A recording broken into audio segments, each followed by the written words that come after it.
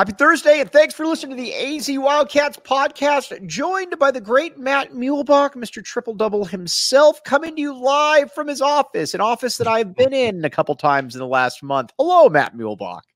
Mike Luke, how you doing, man? Good to be on your show. I love your show, by the way. Yeah, you might see Bob Elliott right there, and we're going to get to Bob Elliott there in a little bit because I think Matt's got some pretty good stuff about Bob Elliott that I agree with. But first and foremost, Matt, I'm stoked about this Arizona basketball season, this last year in the Pac-12. Tommy Lloyd, I think, realized that he probably needed to get a little bit more athletic, get a little bit more creative on the offensive side, and you certainly saw that in that red-blue game right there. Yeah, you did. I mean, from the very opening comments by Tommy Lloyd, I love what he said.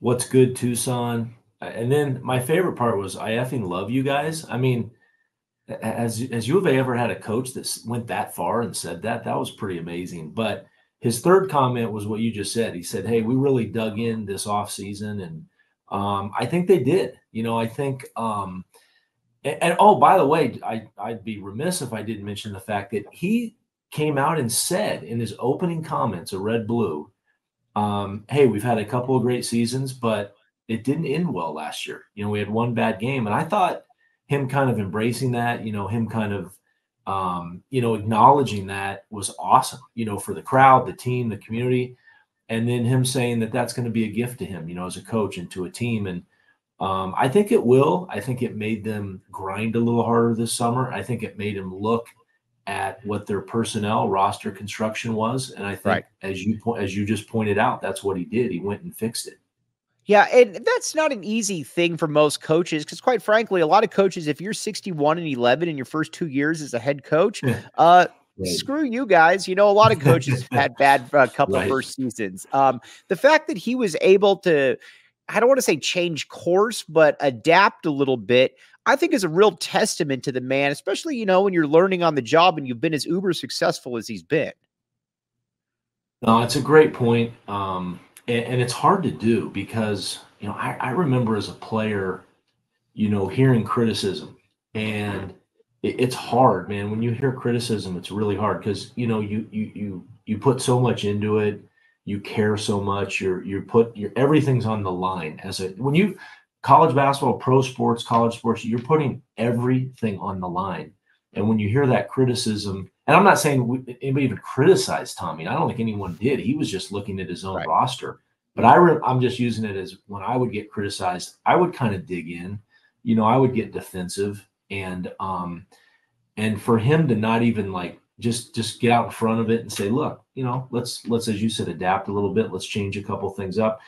The thing that jumped out to me in that game was, well, the first thing that jumps out to me is how big that team is. That team is huge. I mean, they look like a pro team size-wise, but to your point, the athleticism, the physicality, just, how strong they are. I think they're a little bit different defensively. I think they're going to really get up in people. And the depth of that team. He went out and got a lot of good players. Yeah, last year's team, it was weird because I thought they really outperformed expectations, but at the same time, you didn't really feel that they had a big margin for error because they didn't have players that could make plays off the bounce. I mean, you look at all the best U of A teams, your Final Four teams. I mean, heck, you played with one of the best ever, probably the best ever in Sean Elliott. You look at 94, you look at Damon and Khalid. 97, he got 4 different guys that could make plays. 01, obviously, Arenas, Gardner, Jefferson. Last year's team didn't have anybody that could make any plays off the bounce. I mean, Kerr had 11 shots. I believe this stat was 11 shots in the paint the entire season. That's really difficult, Matt, unless you've got you're the Golden State Warriors and you got 5 Steph Currys running around out there. Yeah, you're right. And they got so many early looks or in the season early on, especially really throughout the year until that last game. But they got them because their bigs were so good, and you had to help on the bigs. You had to think about the bigs down low. But if you can go one-on-one with the bigs, I mean, as you said, you got to have guards make plays. And you look at the 3 guards they have out there right now, and really 4 guards, with Love and Boswell right away. I mean, Right. Love can shoot. They both can shoot it, but they both can make plays. And then I think Bradley's going to come off the bench. He's going to be just like a firecracker off the bench. He gets to the rim. Do you see, Matt, do you see him having a little bit of a JT type role? Like, when Bibby was here, where you're good enough to start. You're probably going to have to wait your turn a little bit. But either way, until you're a starter, you're still going to be a dynamo off the bench. I think so. And I love, he's a change of pace guy, right? And you come off the bench, get up and down. I think he'll defend at half court. I think if I look at the stat sheet, I think he took the most free throws of anyone on the team in the red blue. I think he's going to get to the free throw line. As you just pointed out, Kerr and Ramey didn't really get to the line. They were really good players, but when you mix and match the lineup that they had with them out there, it may not have been the best fit. And then, wow, KJ Lewis. I know his dad here in Tucson, great guy. Wins the dunk contest, blocks. I don't know who shot he blocked. He threw somebody shot into the first row. He's going to be a stud. I love him. I really love that in him. He's got a little Hassan in him, that quick twitch type. Yeah. You and I were texting about this a couple days ago. I think Hassan is probably the most unique athlete I've seen at the U of A, in that there's a lot of Richard Jeffersons, that can take off, but Hassan was so quick twitch, that second leap. There's some of that with KJ Lewis. Plus they look kind of similar as well. Yeah, same size, like you said, the quick twitch. I think it's interesting because Hassan was like a like you said, so unique. There's no player like him, and it's come through the U of A. When I thought of KJ the first time I saw him, I almost thought of like an Aaron Aflalo type guy, right? Mm-hmm. Just a really tough stud 2-guard, 3-guard that can really defend, and Aflalo became really good offensively. But I like the Hassan Adams, Aflalo a little bit. I can't wait to watch him play. I think he's going to be, we'll see. Obviously a freshman. I haven't seen him shoot a lot, but I just, there's a lot to like about him. I think there's a little bit of obviously Matt Muehlebach, who's covered a lot of UCLA games. I think there's a little Jalen Clark in him too from UCLA, and that you kind of start out the first year, you probably get 5 to 10 minutes per game defending, being super athletic, get into the rotation that second year. By the third year, you're an All-American type dude. Yeah, and the offense will come, right? It doesn't stand out initially, and I like, our guy Kelvin Ifon, right? Texas guy, football guy. I think KJ's got a little Texas in him, football. I think that's going to look good in the Big 12 in a year, right? That really will. Now, we're going to get to that in just a second here. But first, Shady Rays. You might look at Matt Muehlebach and say, man, anything Matt Muehlebach touches is cool. You are correct. Anything that I touch is not cool. That's why I need cool things to help me out here. That's where Shady Rays comes in. Exclusively for our listeners, Shady Rays is giving out their best deal of the season. Go to shadyrays.com and use code PHNX for 50% off 2+ pairs of polarized, not polarizing sunglasses. Try for yourself the shades rated 5 stars by over 250,000 people. Some people need a little bit of help to look like Matt Muehlebach. That's what we're here for. Check it out, Shady Rays. And one other thing right here, Wink. All right, now here's the deal with Wink. Wink, a seltzer with a wink of THC. Available in either 2.5 milligram or 5 milligram cans. You can find Wink right here in Arizona. Look for Wink at the Sunday Goods dispensaries in the Valley and Botanica dispensaries in Tucson. They're now in 12 states nationwide and even recently launched online ordering and home delivery to about a dozen others. To find the latest way to get your hands on, check out drinkwink.com. All right, Matt, I want to talk to you about Keyshawn Johnson a little bit. I'm of the opinion, listen, Azuolas Tubelis was a fantastic basketball player. There's no doubt about it. You don't average 20 and 9 at the U of A without being good. But there were times, though, throughout his career where it didn't really look like he necessarily embraced the big moment. And some of that's just personality wise, or, the toughest dude in the world.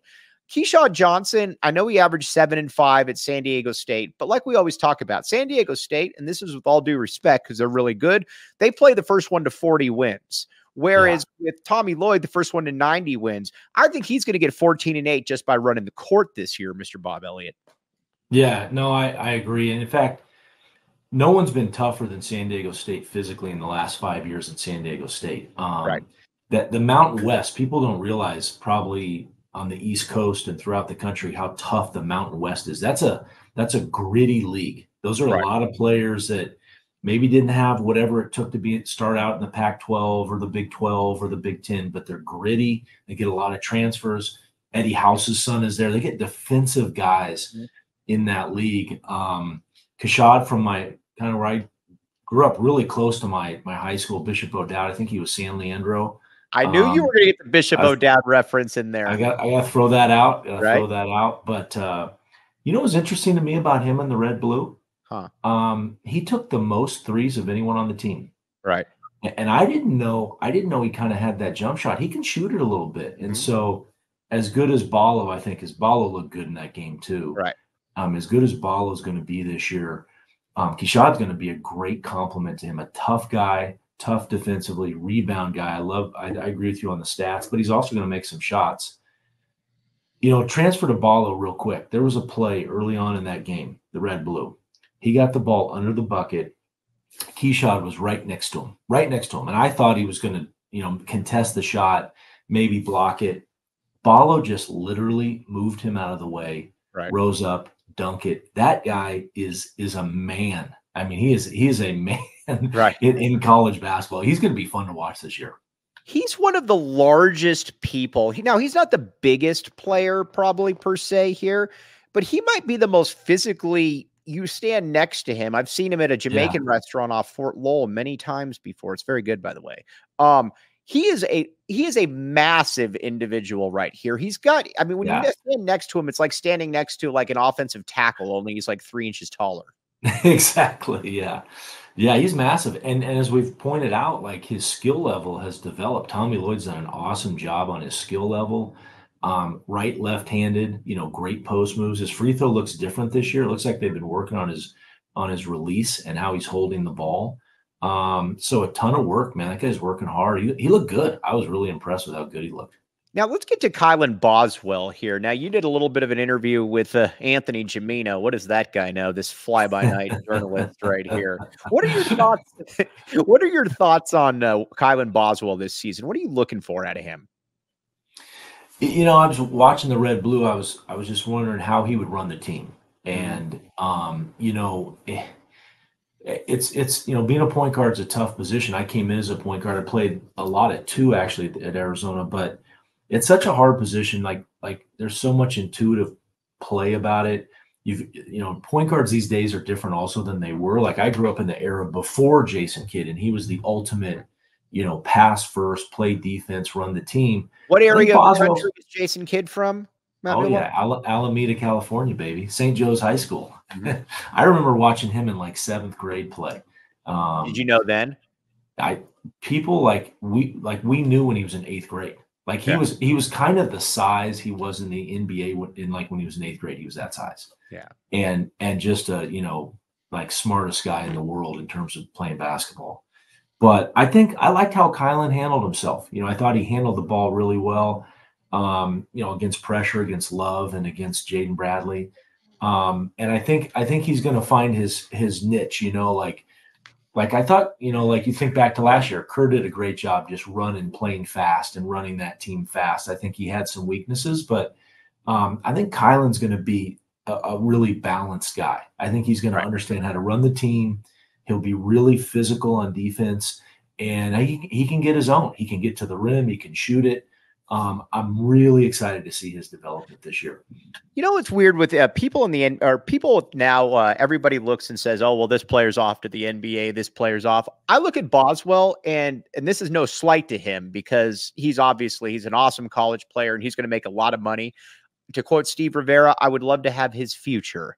But he also doesn't feel to me like the player that is like that 2-and-done first-round pick type guard. I mean, we've seen those guys come through here, you know, your Bibbies, your Jared Baylesses, guys like that. He doesn't have nearly that type of feel to me, but there's nothing wrong with that either. He just doesn't look like the point guards that you see in the NBA now. Yeah, I mean, and still, you know, without going into it, he's young, right? We know how young he is.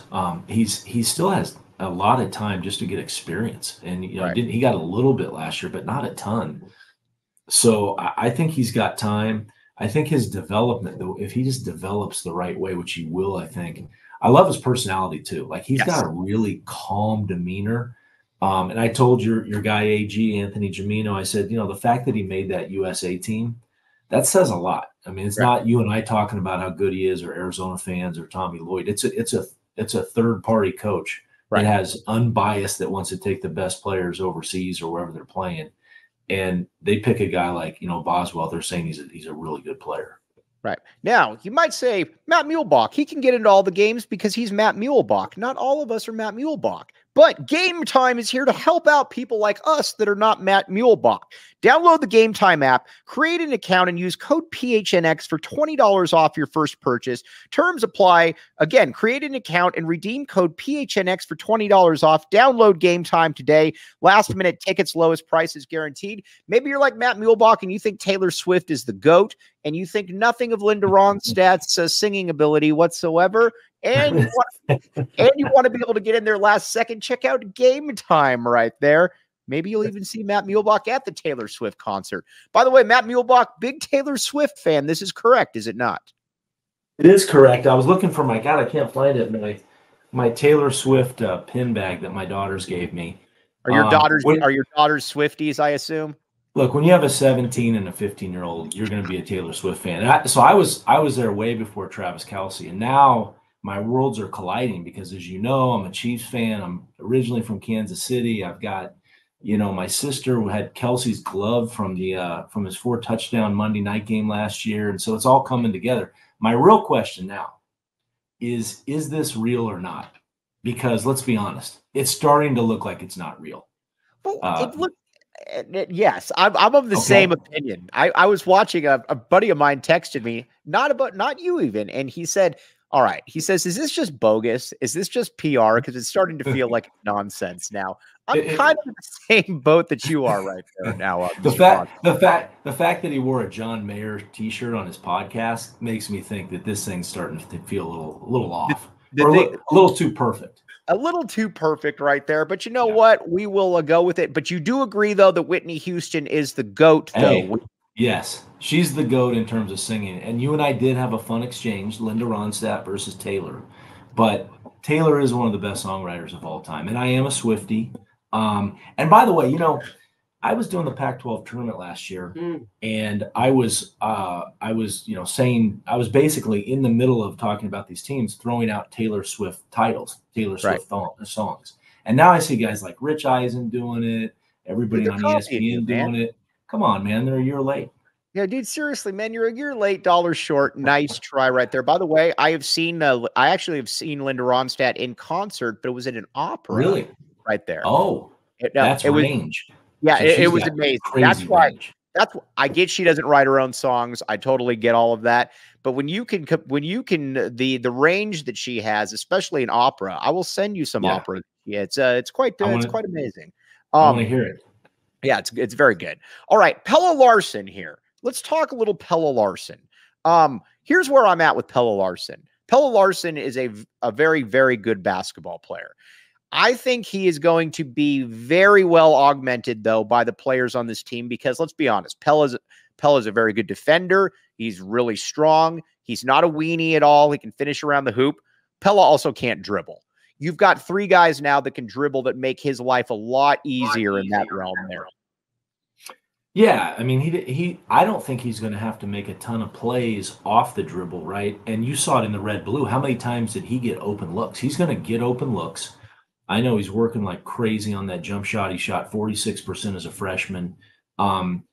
Look, I think, like, and I know sometimes we get carried away on comps, but the kid from Denver, the kid that went to Kansas, that Christian plays Braun. at Denver, you know, Braun is an incredible young player. And I say this because Pella has a little bit of that in him. Yeah, or actually he has a lot in him. The athleticism, the physicality, you know, a guy that didn't really start as a great like perimeter guy necessarily. He's more of a role player, a kind of a bigger, taller, stronger KJ Lewis, what we were talking about earlier, right? Or a Jalen Clark.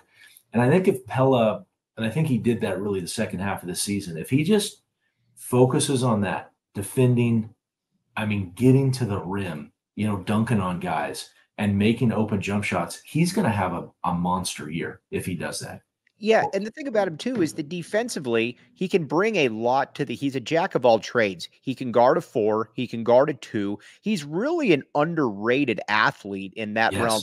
I would say the one thing that's a little bit different about him than Christian Braun, it still should be Braun, but whatever. He's got a weird slow release shot. So he's never going to be able to come off screens and do the Kyle Korver type stuff because it's this weird set shot. But other than that, he's got a lot of stuff that you look at and you're like, man, those are winning basketball plays. And the thing about it too, if he's your fourth option on offense, you're more than okay with that. Now, if he's your second or third, it's probably going to be a problem. But if he's your fourth or fifth, yes, please sign me up for 2. You know, I'm not saying he's as good as Judd Bushler. Judd Bushler was an awesome player I played with. You know, 6'7", played in the NBA 13 years or whatever it was. But Judd was not a three-point shooter when he got out of college. He played the 4 and the 3. He was just an incredible sort of defender, rebounder, strong, tough, all those things we just said about Pella. And athletic too.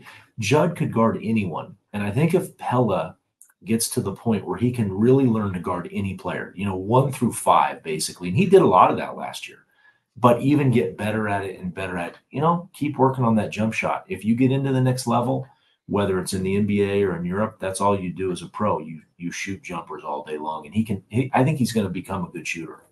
All right. Now, let's say you're a Chiefs fan like Matt Muehlebach and you're saying to yourself, where can I bet some of this? We're going to get to that in a second here. Sign up for BetMGM. Use bonus code PHNX. Place your first BetMGM sportsbook wager through the BetMGM sportsbook mobile app of at least $10. You will receive $200 instantly in additional winnings, regardless of your wager's outcome. Check out the show notes for details.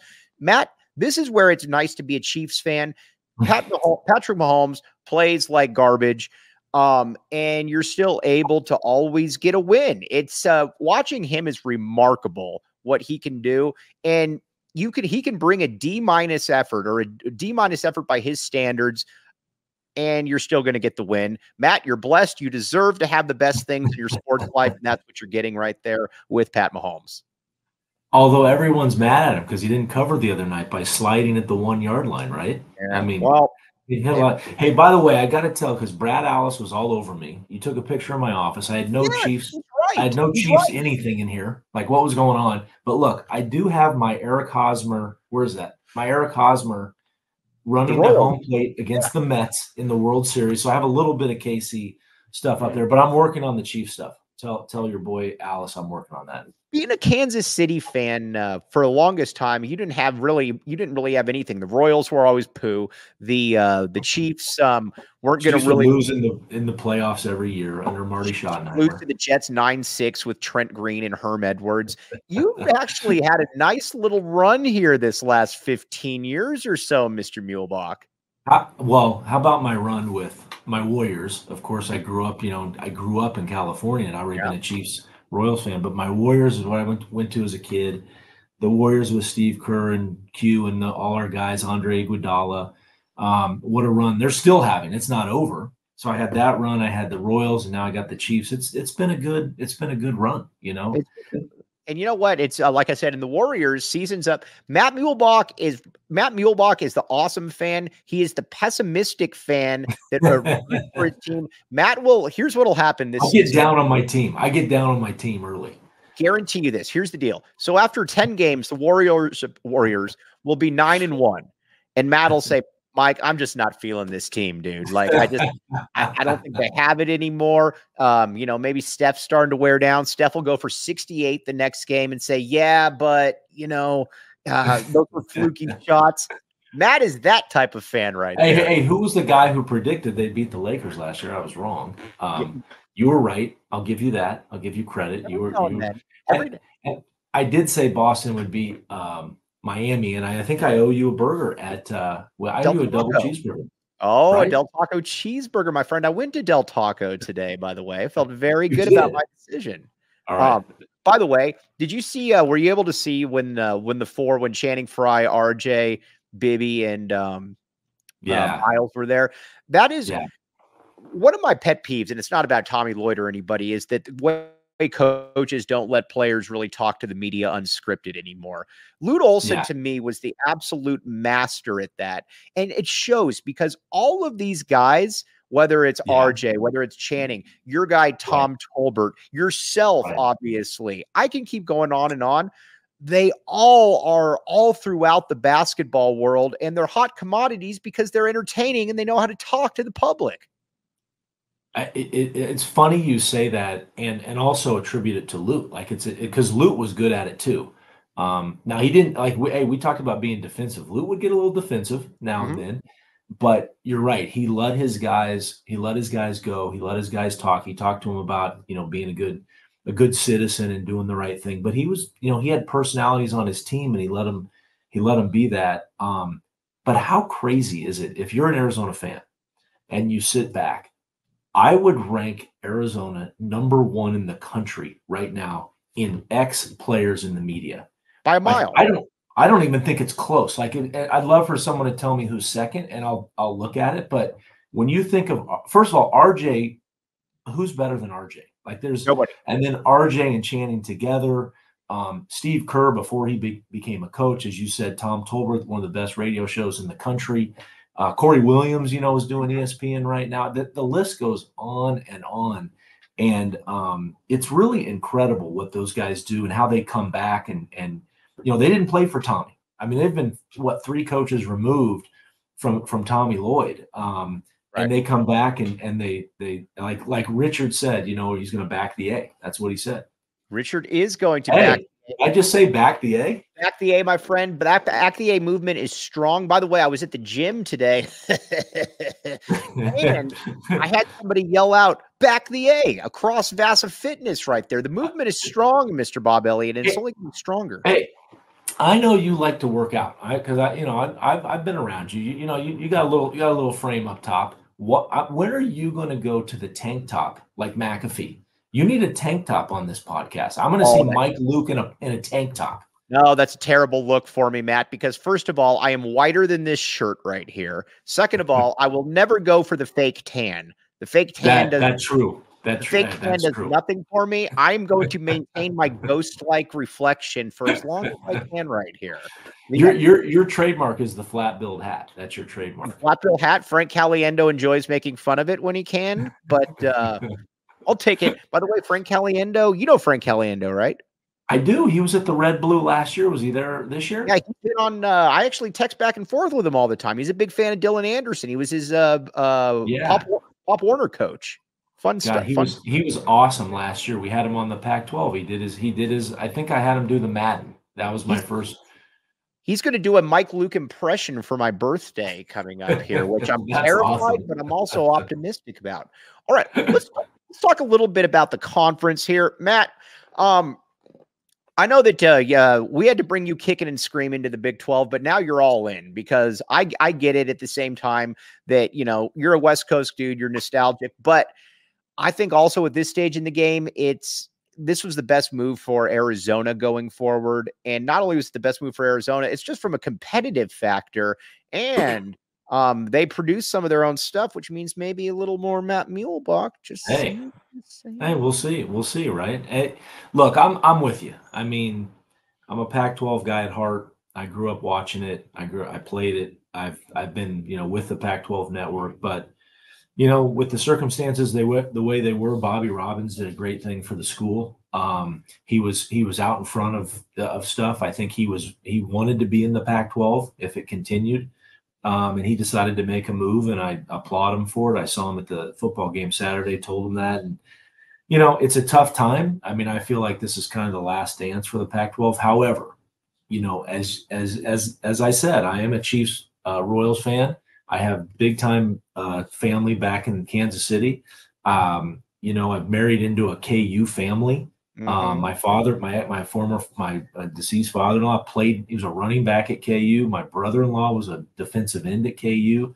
I got a lot of Big 12 connections. So and by the way, it's the best basketball conference in the country. So by a mile. And let's be honest here, the one thing that was annoying to me about the Pac-12, and you know this better than anybody, there was a lot of gyms, and I don't want you to get into trouble here, so this is me saying this, but there was a lot of stadiums, there's a lot of pavilions that don't have many people in it. When you go to the Big 12, you're going to have 15, 18,000 people in there, or 15, 18,000, however many they hold. It's going to be a raucous environment where hopefully we have people looking down at Matt Muehlebach calling. I need that. I love that. That would be fun to obviously cover it and cover, like you said, different places. I haven't been to. I've been to Fog Island, but I have not been to K-State, to Iowa State, to Baylor. I don't think I've been to TCU. There's a lot of them I haven't been to. So I'd love to do it. I'm looking forward to doing that. All right, Matt, before we sign off here, it's BetMGM parlay pick. Who do the Chiefs have this week, my friend? Who do the Chiefs have? Do you know? Shoot, I should know that. Right? Oh, Vikings. They're at Minnesota. All right, Vikings at Minnesota. All right.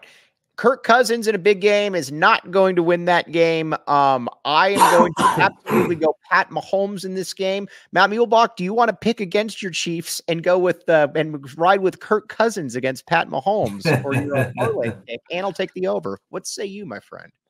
Oh, I like the Chiefs on the. I think the Taylor Swift era right now has got them fired up. They have like new life right now. So I'm going with the Chiefs. All right, I'm going with the Chiefs as well on that. Do you think the Chiefs repeat this year, Mr. Pessimistic Fan? Yeah, I do. Yeah, I know. So you're going to get now. How many? So. Let me ask you this: how many titles does Pat Mahomes run away with here? You going 5? Going 5. So we're talking about what he's going to end then is easily one of the 2 best QBs of all time. I agree with that. And I'm a big Joe Montana fan. It took me the longest time ever to admit that Brady was better than Montana. Yeah. But Kansas City Chiefs great Joe Montana, by the way. That's right. He had the 1 year. Right. All right. Now, real quick before we sign off, one other thing, Splash Sports. All right, here's the deal. Head to splashsports.com/PHNX to join in. We'll have different contests coming out. So we are stoked to compete with and against you. Be sure to click out the link in the description. And here's the deal. Head to Splash Sports, link in the description, deposit cash to get started. It's just $5. PHNX weekly NFL Picks X contest, Survivor contest. The more you enter, the larger the prizes. Mr. Matt Muehlebach, we always appreciate your time. And after I'm done at an F45 class, I will probably come by and bother you next week, my friend. Mike, Luke, come by anytime. I do want to throw out Bob Elliott, the original GOAT from the U of A. He was a 2-time academic, 3-time, I think, academic All-American. He's in the Academic Hall of Fame in college. His jersey should be retired at the University of Arizona. Just throwing that out. I've been saying this from day one. The 2 jerseys that are not up in the rafters that 1,000% need to be up in the rafters, and we can talk about anybody else, Bob Elliott, Damon Stoudemire. Those two, those need to be up there. But like you said, Bob Elliott, though, when you look at his resume, when you look at what he was able to do, still the 2nd all-time leading scorer in school history right there. And there's been a lot of really great 4-year players that have come through here, not just the one and done. Weren't able to eclipse that. Couldn't agree with you more. Plus, he's a good dude. He stayed in the community. By the way, I scared him one time with some sports knowledge. I saw him on the mall, and he doesn't really know me or anything. And I yelled out, "Big Bird!" And then I said, "Renaissance High School in the house." Believe it or not, I'm not from Detroit. I did not go to Renaissance High School. He looked around immediately and he says, "How did you know that?" Great dude. And like you said, community guy in Tucson. Hey, thanks for having me on, Mike. And enjoy the Coliseum. All right. He's the great Matt Muehlebach. I am merely Mike Luke. You've been listening to the AZ Wildcats podcast. We all silly like the mayor.